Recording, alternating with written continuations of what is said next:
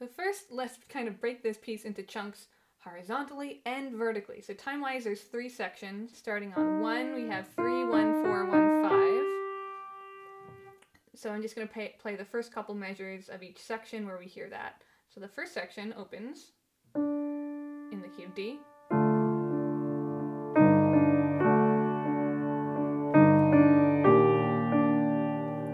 Kind of rushing through it, but second section we change keys, but we're going to open with this nice F chord.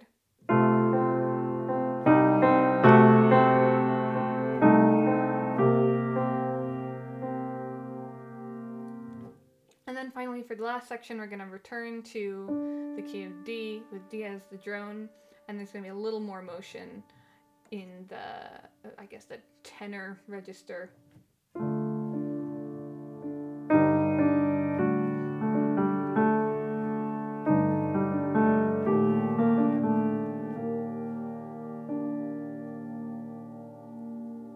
Alright, now let's look at the vertical structure of the piece. In the first section, we have kind of 3 things going on. We have the melody, the pi notes, 3, 1, 4, 1, 5, 9, 2, 6. Also in the right hand is going to be the drone note. And we'll dig more into that. And then in the left hand, in this first section, we have mostly simple notes, open fifths, a lot of open fifths, some sixths. Not anything too complicated. So those are the 3 things going on vertically. In the second section, we're going to start to see also some kind of counter melody, some tenor melody in this range. So, and this might get picked up by either hand. In the opening of the second section, we see it move to the right hand.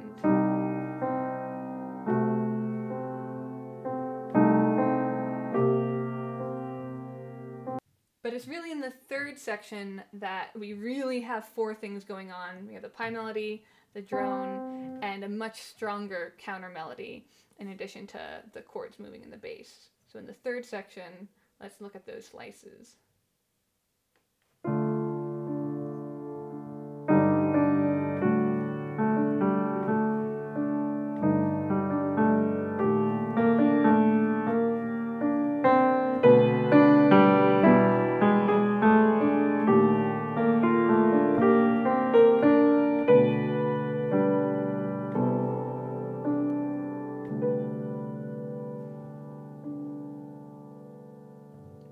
The first and third part have D as the drone, and you're going to have this repeating note.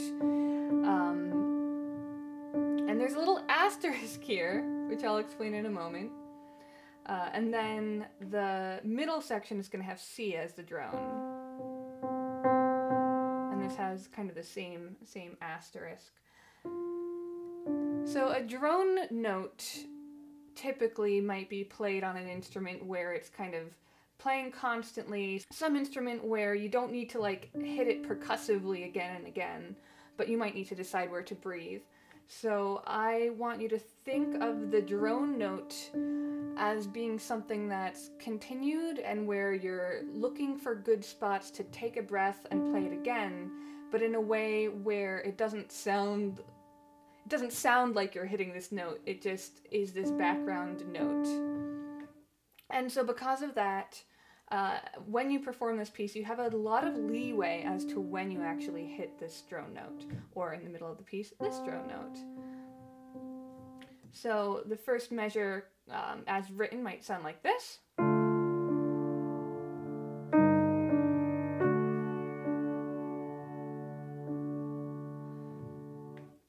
But if you wanted to play it a little slower, then you might need to take more breaths to repeat and keep this drone note sustained. For example, like this.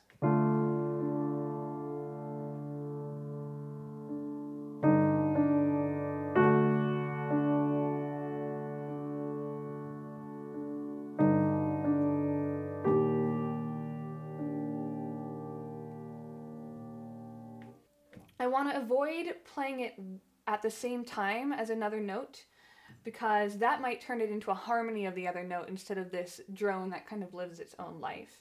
So here's what not to do.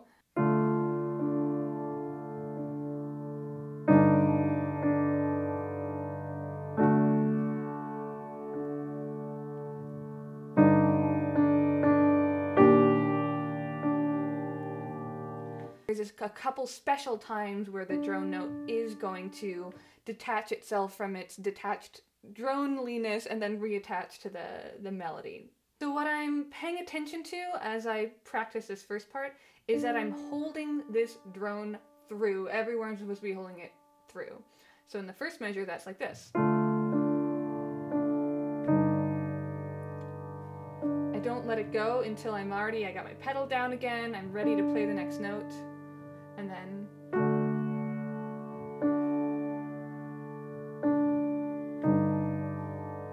and I'm listening, I'm making sure I can hear this note as part of these changing chords. So this is especially important there, right?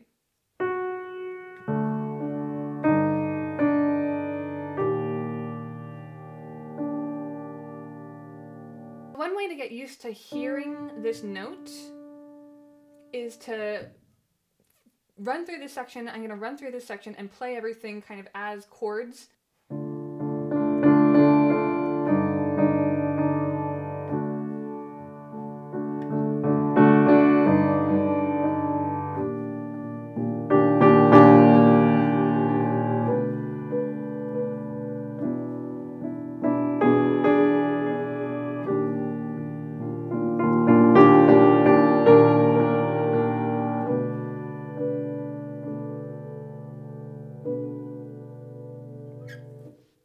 So now I'm gonna play it again, but this time more as written, and see if I can still feel as if this note is part of hitting each chord, even though I'm not initiating it, I'm holding it through.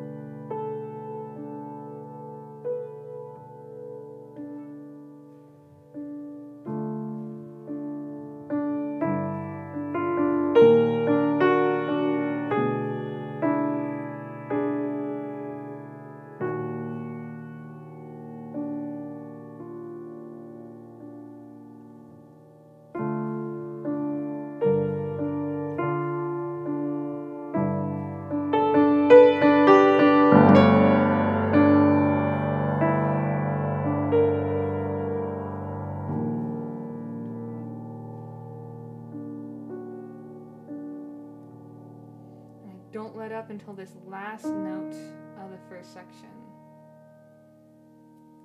Something I like about that exercise is that you can work on bringing out different notes, like if I play all the notes evenly,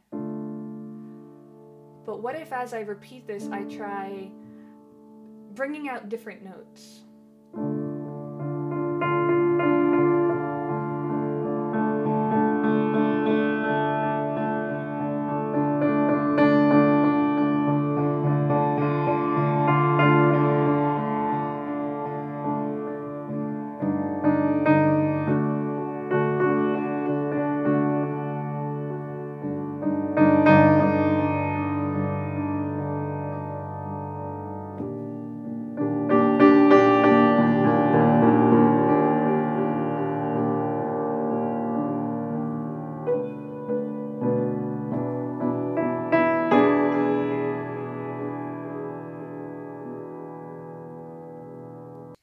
And in this first part of the piece, I often like to use a soft pedal, depending on your piano, whether you have a soft pedal, what kind of soft pedal it is. I like to use it kind of in the first section of the piece, and then only open up at the end of the first section of the piece. So on my piano, it's going to shift all the keys over.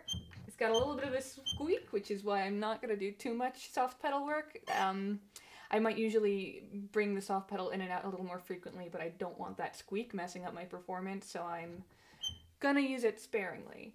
I need to get that fixed, but I'm tuned to pandemic temperament. It's been a while since I've been able to get a tech out here, so we have the squeak to deal with. And that's just one more element where we have to figure out in our performance, where can I get away with having that little squeak, and where might I forego the soft pedal because I don't want that sound in my performance.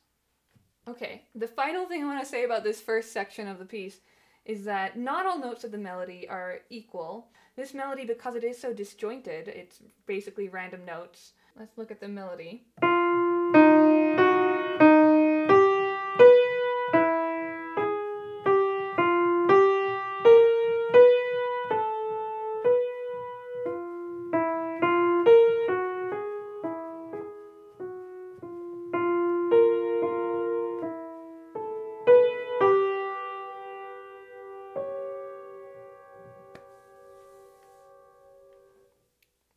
You kind of start to get used to it after you've played this piece a bunch. Let's move on to the second section. There's a bunch of points in this piece where you're going to want to take kind of bass clef notes in your right hand. We do have this inner voice here, so.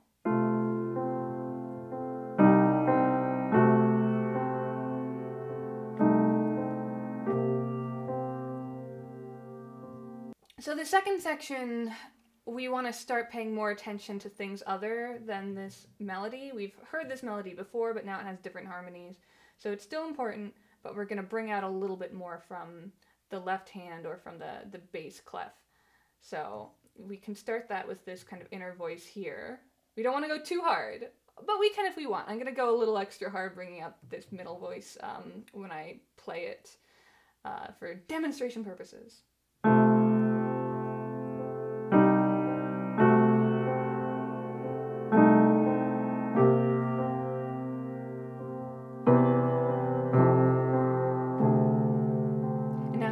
Opportunity to bring out this moving line in the bass.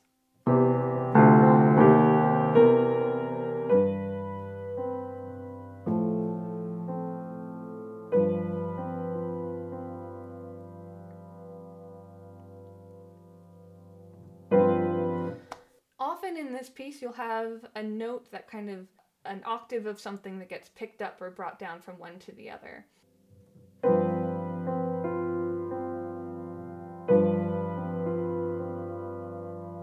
I'm not going to bring down this melody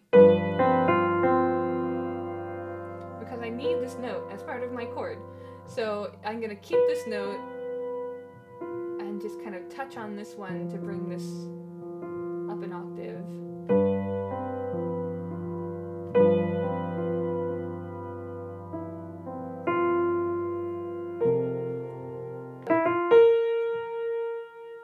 It's going to lead into this. So I'm going to lead to this note from two directions. I'm going to come down to it from this melody note. And I'm also going to lead up to it from below. And forgive me for not being able to get a tuner before filming this, but I struggle. So I don't know if this is exactly proper notation, but when I do kind of a tied note that also has an accent on it, on piano, once a note is down, you can never play it louder as you're holding it. If you were playing kind of a tied note with an accent on a stringed instrument, then as you're sustaining it, you can emphasize it, you can bring in an accent at the end of a held note. On piano, you can't actually do that. So you might wonder, what do I mean? I think I do this a couple times in this piece. I could have done a couple more, but where I do that, and here's where I am thinking this note so hard that in my first performance in my Pi Day video, I did accidentally play it again for real. But what I want to do is think playing it again, and I want to hear playing it again.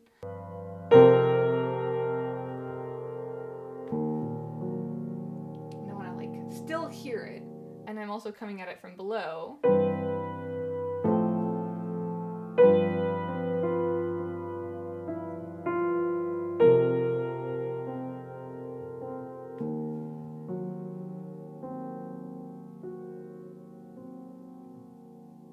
third section starts exactly like the first, except then this note, instead of being just part of the harmony, it gets a life of its own.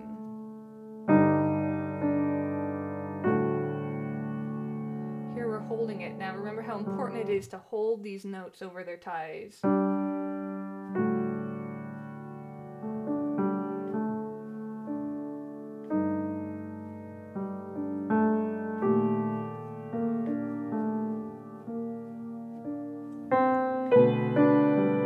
We have a lot of fourths going on, and fourths, depending on how you think of them, can be, they can feel strong and powerful. They can also feel dissonant and really jarring.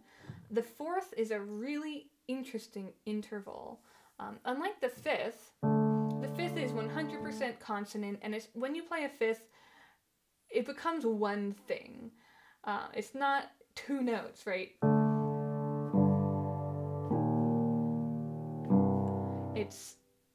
The two notes are so similar as far as physics go, right? The way the strings vibrate, the actual math behind it, the physics behind it, makes a open fifth. Those two notes kind of become one thing. Whereas a fourth, it's the inversion of a fifth. Right, here's a fifth. We bring this up an octave. We have a fourth.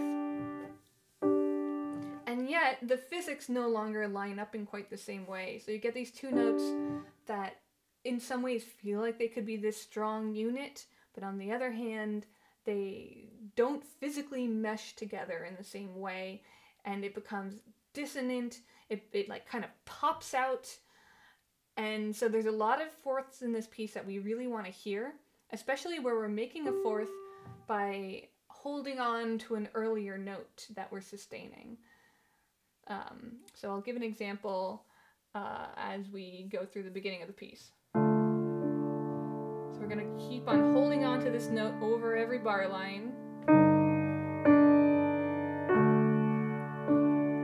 We're still holding it, and then this fourth.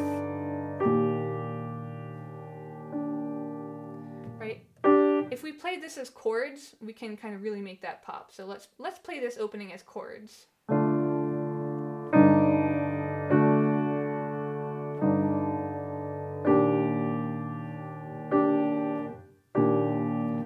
That feeling as if we're playing it, but we don't even need to play this note. We can sustain it from the previous measure. Practicing with like repeated chords can help really feel that relationship between these two notes.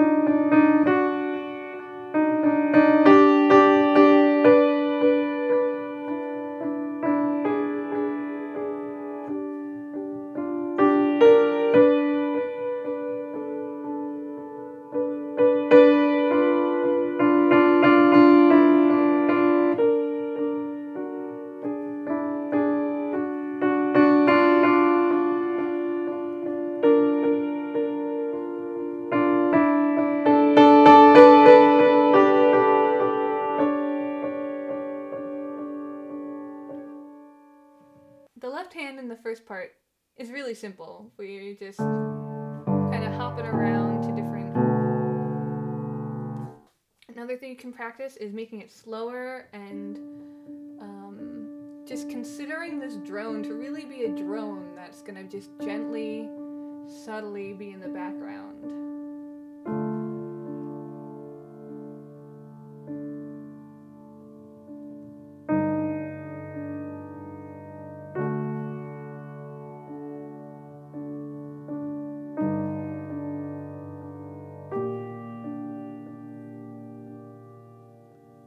Another way to practice this first section is hardly ever play this note.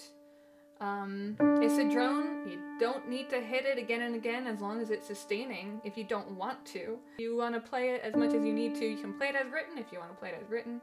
But you can also try hitting it as little as possible.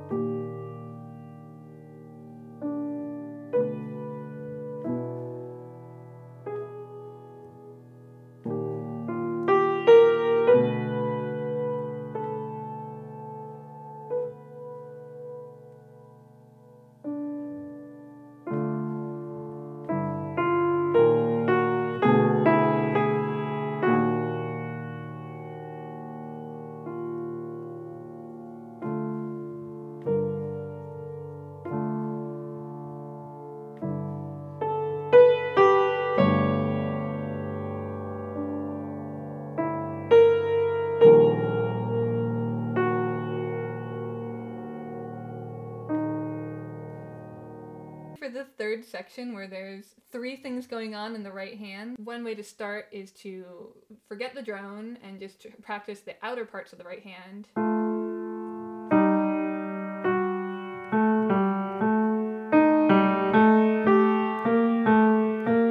I find it can be helpful to have that anchor there to move my other notes around. So you can also just keep it held down. Don't worry about playing it again and again, and then practice your outer bits.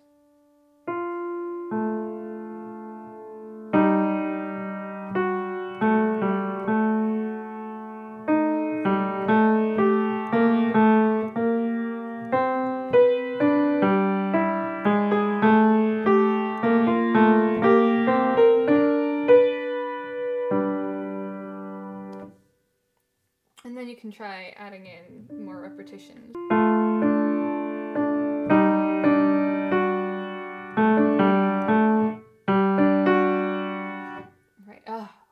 Practice holding that over, you know? I'm gonna try and exaggerate my pedaling here so you can see how I'm holding these notes. So, pedal down.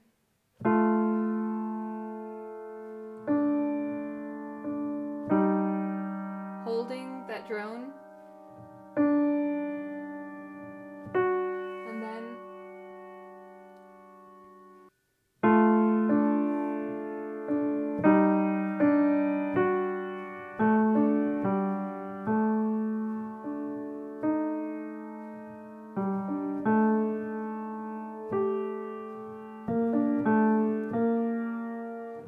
exercise you can do that I don't like, because I like exercises that sound good, but if I really need to, I will try playing without the pedal.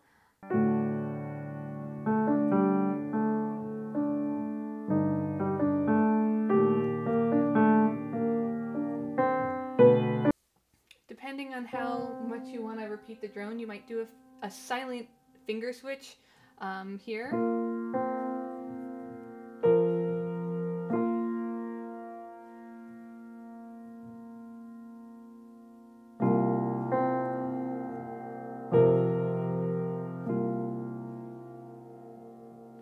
So playing piano is so much more than just pressing the note at the right time and at the right kind of velocity and everything. You also need to make sure you follow through and hold the notes the right amount of time. And when you've got lots of ties going on and lots of phrases and motion and voices going on, it can become quite a brain teaser or a hand teaser to hold on to all the notes you're supposed to hold on to while you're also playing new notes. So here's a measure we're going to go in holding these, and then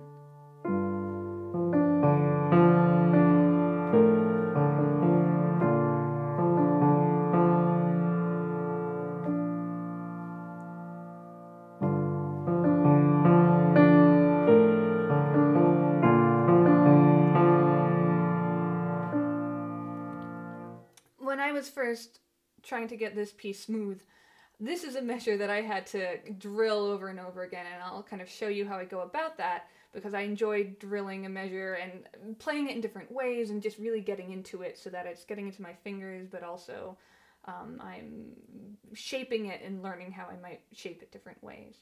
I don't know if it looks hard, but getting this in your brain that you're really holding these it's puzzling.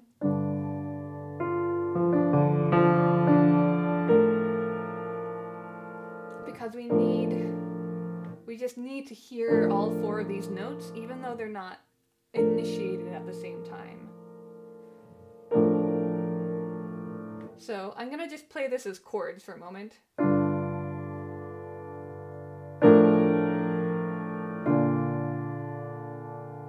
Or perhaps even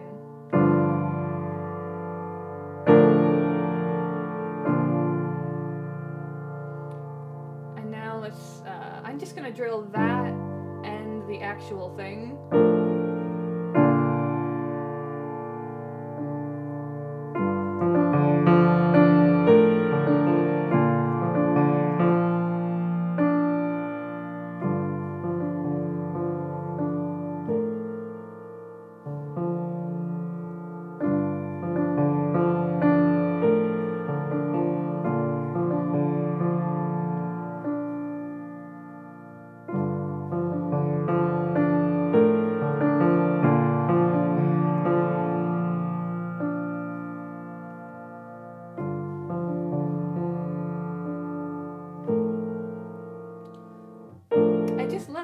hard. The big question for me when it comes to expression is, what notes am I going to hold on to and include in the rest of...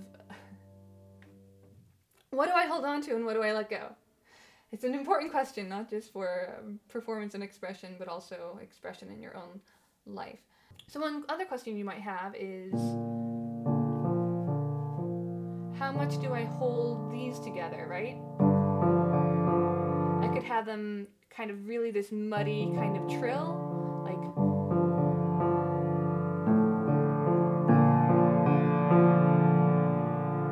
So here I'm really holding on to all of these, which is it's a style, it's a way to do it. You don't really need to, because you have these notes up here too. So sometimes you can let go of them down here, because you still have that note. You're not going to miss any part of the harmony if you don't hold it. Instead, it will just maybe make it a little darker or muddier, which maybe you want. So I'm going to play with how much I let go of these bottom notes. So here I'm going to pedal each one.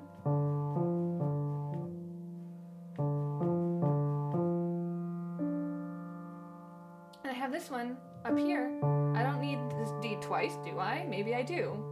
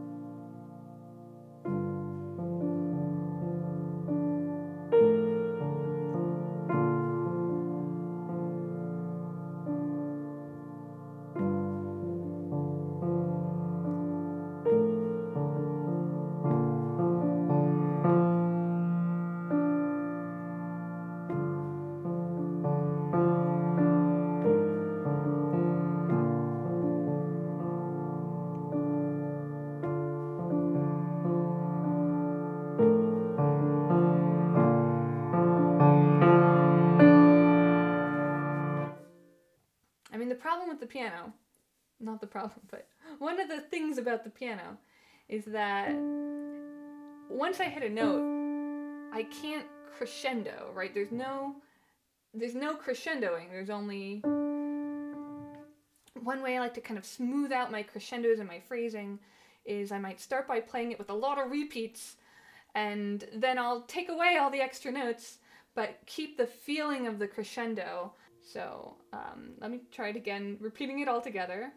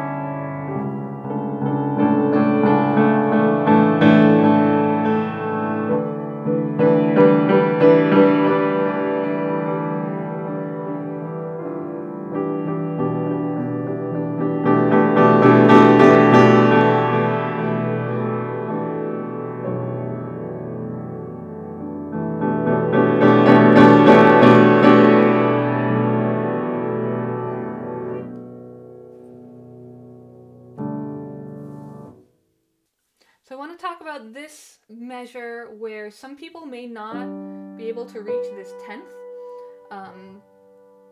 Now, if you think you can't reach that 10th, I can't reach a pure 10th. My hand is not big enough, even if I stretch. So I can reach this by, because these notes are first, I can sneak in from the side and catch it at the edge.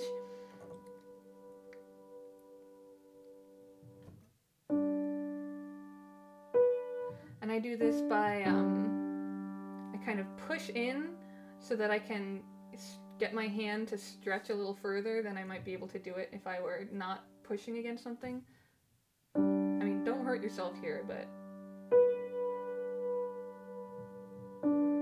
this way I can hold this note. But if you can't do that, then you have my permission to do this alternative. You can let go of this note and then play it again along with the D.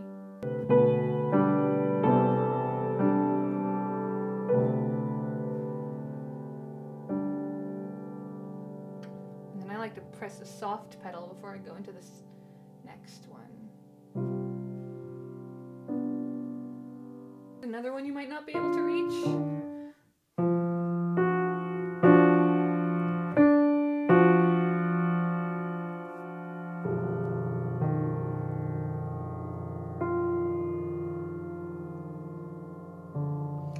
And here, this is supposed to be like a muddy section. So if you can't reach this, here's a part where you can just kind of hold down the pedal and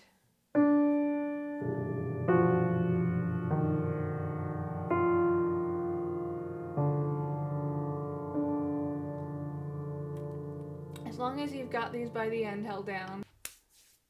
One final note, this last chord, it's supposed to be as soft as you can play it.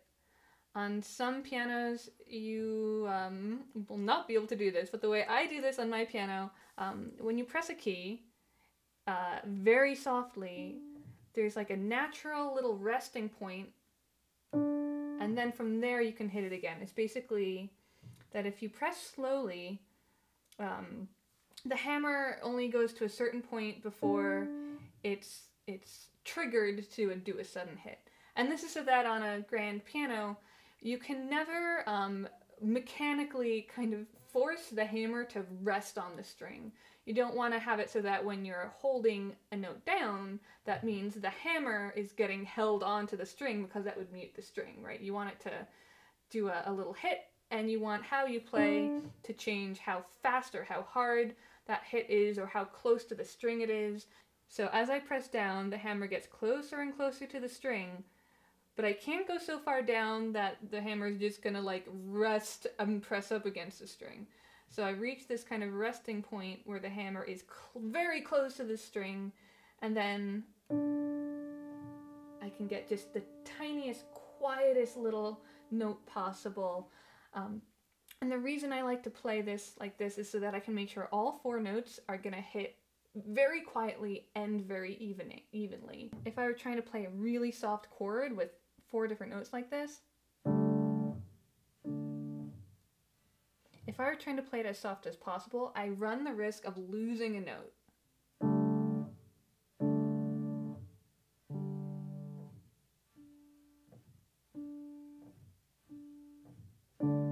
I want to play it as soft as possible without losing any notes, and I want them all to sound exactly the same dynamic. So I'm going to press them all down until I reach that little resting point, and then just do a very sudden. Let me play through this doing my repeated chord exercise.